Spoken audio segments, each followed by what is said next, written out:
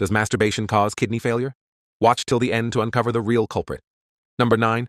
Semen is kidney juice. You think every climax is like withdrawing essence straight from your kidneys, like lining up at an ATM with a strict withdrawal limit. But here's the truth. 98% of semen is just water. The rest is mostly fructose, minerals, and a pinch of protein. Less than 0.2 grams, way less than that rogue peanut under your keyboard. A urologist once joked, if a peanut could bankrupt your kidneys, a bubble tea would be biochemical warfare. At a research center in Shanghai, scientists compared kidney filtration between two groups. One ejaculated twice a week, the other twice a day, for 3 months. The results? Their creatinine and EGFR levels stayed flat, like parallel bullet trains. Number 8. Back pain after masturbating equals kidney distress. Late at night, your back aches. Social media whispers, that's your kidneys crying. But the truth is much more muscular.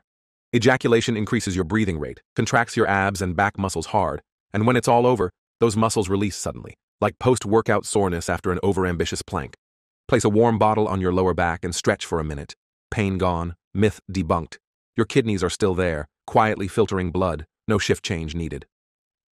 Number 7. 3 times a day means dialysis at 30. Your friend warns, keep going like that and you'll roll into the dialysis ward by 30. Science rolls its eyes.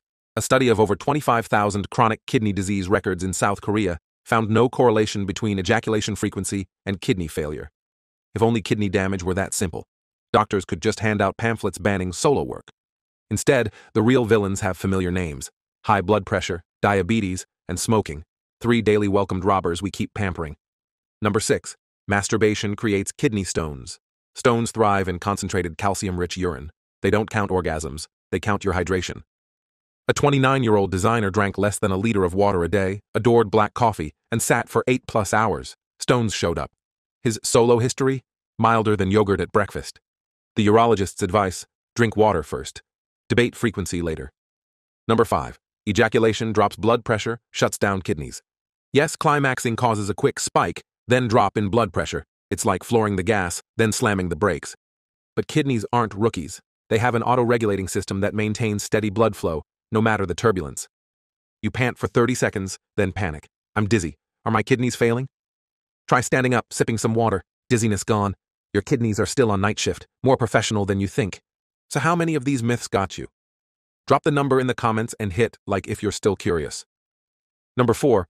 Masturbating at night harms kidneys more than during the day. The internet claims your body produces kidney-protecting hormones from 10 p.m. to 2 a.m., and ejaculating during this sacred window is betrayal. Reality: that time frame is for melatonin release, your body prepping for deep sleep. It's staying up late that drains you. Scrolling TikTok at 1 a.m., then blaming masturbation is like forgetting to turn off the shower and accusing morning dew of flooding the bathroom. Number 3. Female masturbation ruins kidneys faster. Anonymous chat rooms say, girls who masturbate hurt their kidneys more than guys. In truth, kidney anatomy doesn't change with gender.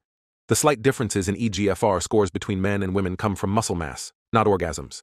Ironically, women often miss early kidney disease signs due to vague symptoms and hesitation to get checked.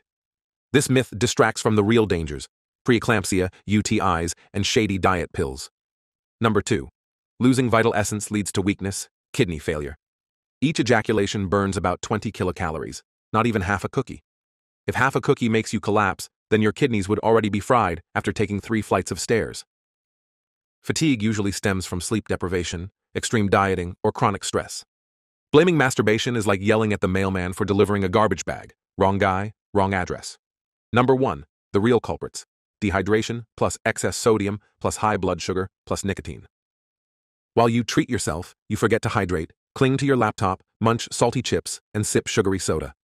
The moment you close the screen, the rumor court hands down its verdict. Masturbation murdered your kidneys. But under the microscope, your kidneys are silently struggling, not with pleasure, but with filtering out salt, sugar, and smoke. Give them what they really need: 2 to 2.5 liters of clean water daily, less than 5 grams of sodium, balanced blood sugar, and a cigarette break. Forever. Do that, and you can have fun as much as you like. Your kidneys will happily sign off. So, how many myths did you just bust? Drop an emoji to remind your friends to drink water. Share this with anyone still trembling over Netflix-induced kidney failure. And subscribe. Next week on Leo Busts Myths. Does ice water cause cancer?